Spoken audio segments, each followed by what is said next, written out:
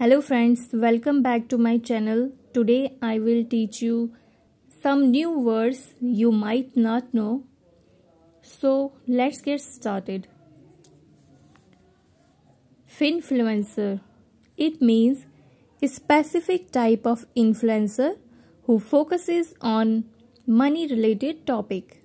Example: how are TikTok influencers shaping the future of investing? Second, nomophobia means fear or worry at the idea of being without your mobile phone or being unable to use it. Example: many people suffering from nomophobia never switch off their mobile phones.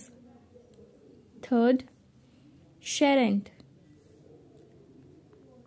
It means a parent who regularly uses social media to communicate lot of detailed information about their children.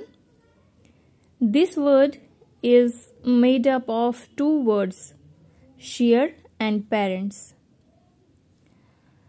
Example: if you take that eager excitement of potty training your kid and talk about it online, you are now a sharent.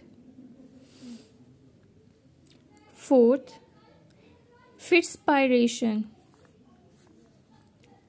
It means a person or thing that serves as motivation for someone to sustain or improve health or fitness.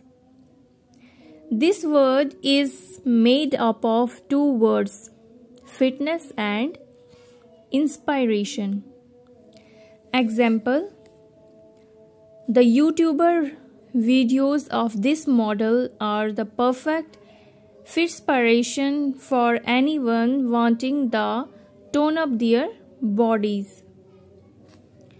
Fifth, awesome sauce.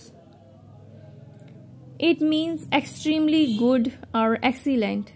Example: Zubair had an awesome sauce experience in Dubai.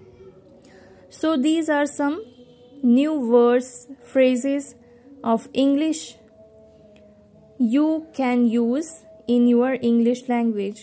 Hope you like this video. Please subscribe my channel, like it, share it. Okay.